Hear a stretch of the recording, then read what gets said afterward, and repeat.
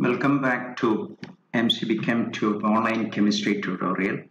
So we were discussing reactions of carbonyl compounds. Today I will discuss to you about Mannich reaction.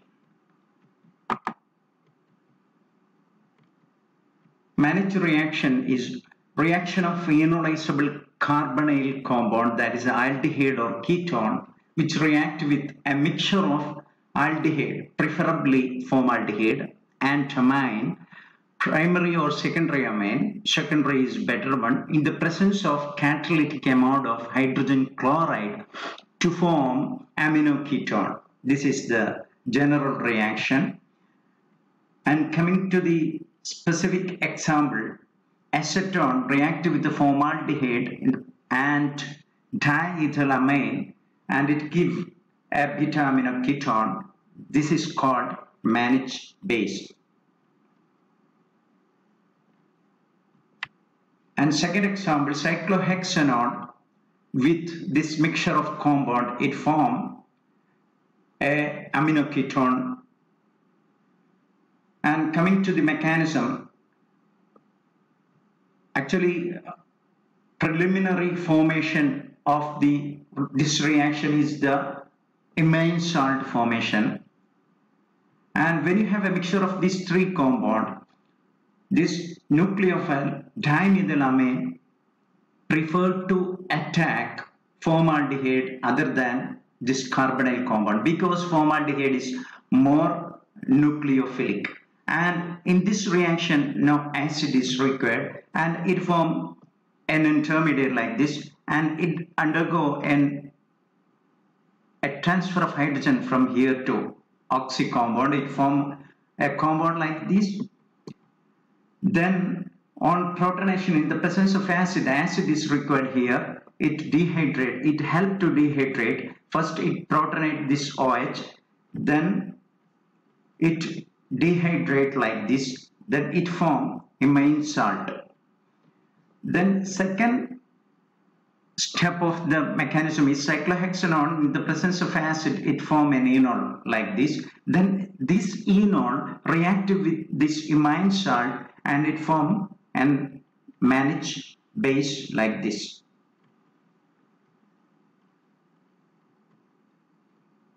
So a widely employed preformed salt which is commercially available one is called Eschen-Moses salt, and this salt is commercially available. This can be prepared like this scheme, and mechanism of this preparation is like this. First a nucleophilic substitution occurs and elimination occurs here, and it forms Mannich salt. And in this case, no acid is required for the formation of this Mannich salt, iminium salt.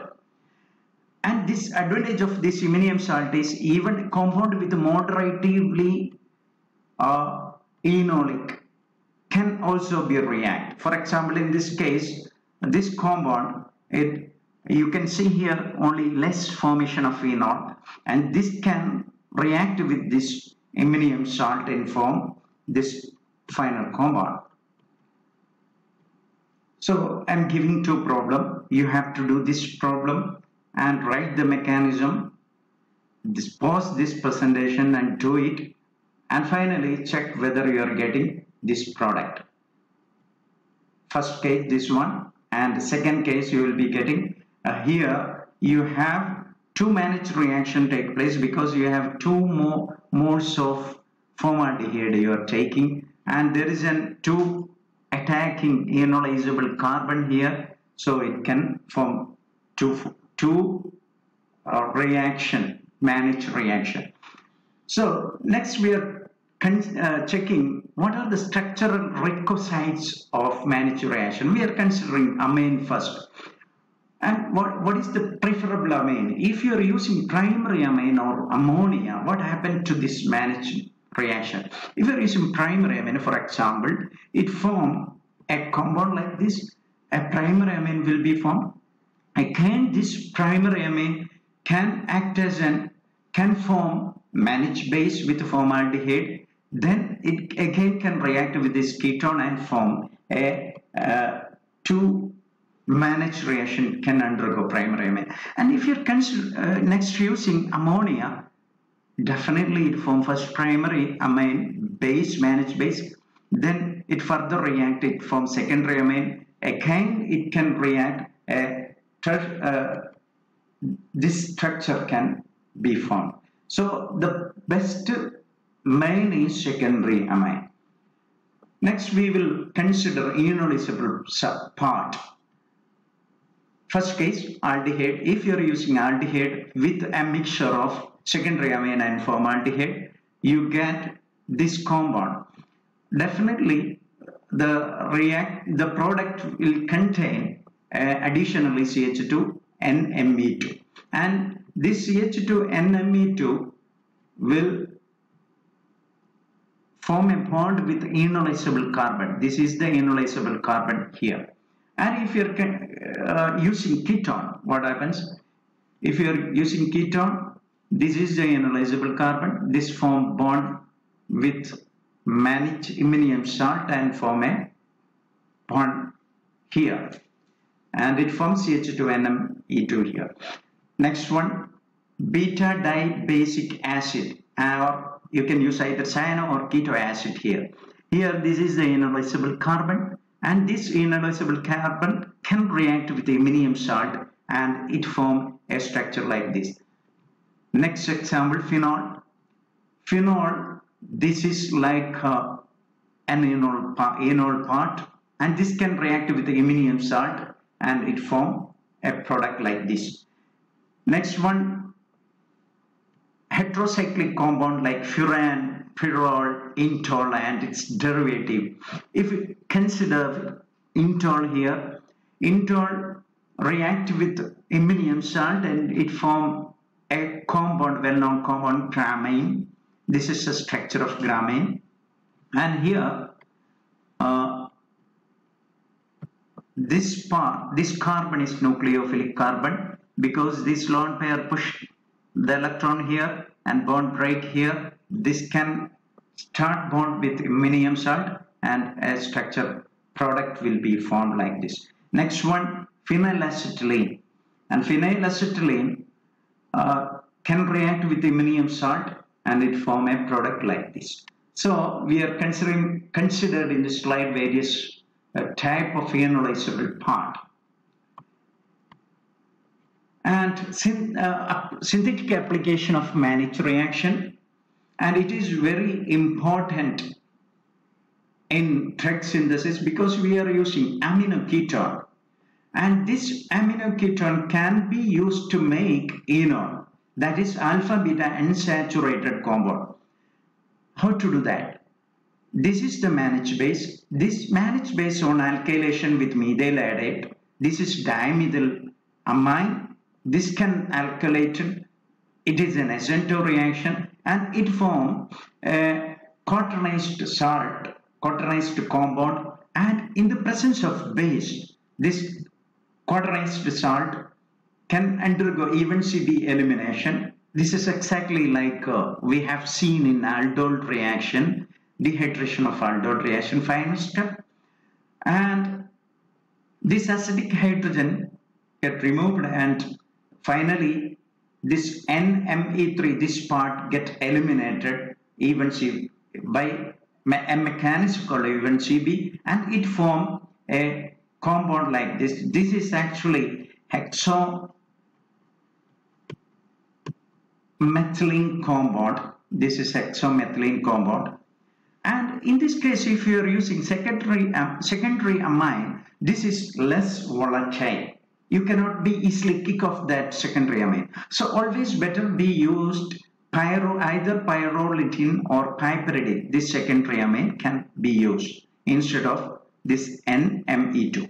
For example, in acetophenol, if you are using this pyrrolidine and you get the Mannich base, this finally on alkylation and with base you get an eliminated product. This is enol. And applications of these enols, one is you can make highest homologue of ketone. For example, this ketone you are studying with this ketone this ketone undergo Mannich reaction. First you get enone, beta enone. You can reduce this beta enone and form a compound like this. So in effect, you are getting an homologue of ketone. One CH3 you get extra here than stereomediate. Another synthetic use of this butanone is you can use in a ring extension reaction. For example, Robinson's ring extension reaction.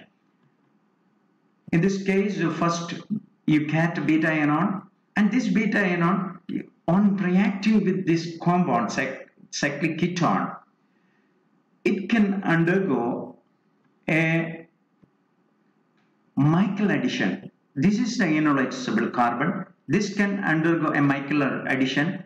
Preferably it added to 1/4 position, 1, 2, 3, 4, fourth position, and it forms a compound like this. Then it can undergo an aldol type reaction, intramolecular aldol condensation, and it form a product like this. And here you can prefer to purchase this compound commercially. It is a commercially available. But problem with this compound, this ketone can undergo polymerization. So advantage of Mannich base is you can generate in situ in reaction this beta ketone. So problem of polymerization can be avoided.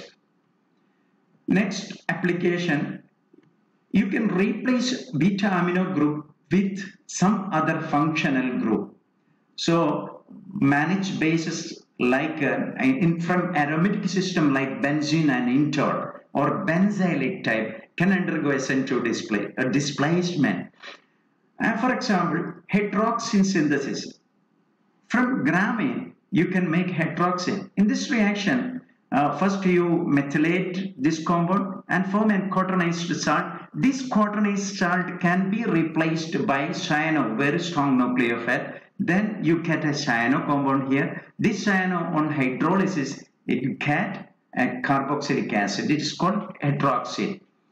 And next one, tryptophan synthesis, and you can replace this amino group by acetamidomalonic ester, can act as a nucleophile. Acetamidomalonic ester, this compound in the presence of base, it form an enone structure, and this can act as a nucleophile. Like in previous case, we used cyano as a nucleophile for replacing trimethylamine. So this nucleophile can react with this compound, beta amino compound, and this can replace this amine and it form a compound like this. And this on hydrolysis by using base and so finally acidification, you get this get hydrolyzed, this also get hydrolyzed and decarboxylated, and this get finally hydrolyzed to give an acid. This is an important alpha amino acid which is in protein, in tryptophan. And this can also be used for making alkaloid synthesis. And here in Robinson synthesis of tropinone for making atropine. And here you can see you are studying with this compound. Here it can undergo a 2 Mannich reaction and form a compound structure like this. And this form a Mannich base, then ionizable pattern attack, then form a structure intermediate like this. This on hydrolysis and decarboxylation you get tropinone, and this tropinone on reduction you get a compound like this. Then this can be esterified atropine and make an atropine. And similarly you can synthesize cocaine also. So that is the alkaloid synthesis application. Cocaine can also be done in previous slide. We have seen it can undergo 2 Mannich reaction. Then it form a compound like this. This on reduction and benzoylation you get cocaine. That's all. Thank you for watching.